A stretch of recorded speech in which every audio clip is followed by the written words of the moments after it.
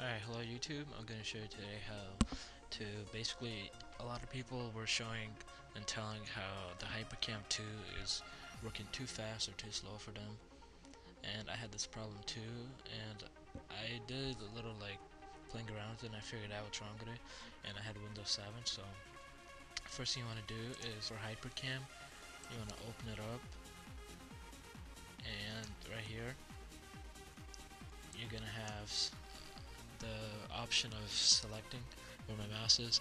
It says show rectangle around the recorded area. You're gonna unselect it and select make this rectangle blink. Next, you'll go to personalize, then click on display.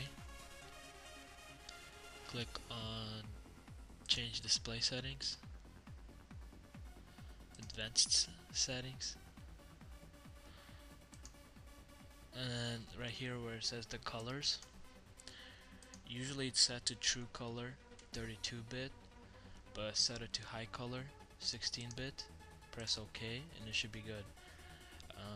This will work for me because mine was working way too fast. The voice was recording too fast, but this works for me right now and it works awesome. So if this helped you out, please comment, rate, and subscribe. Thanks.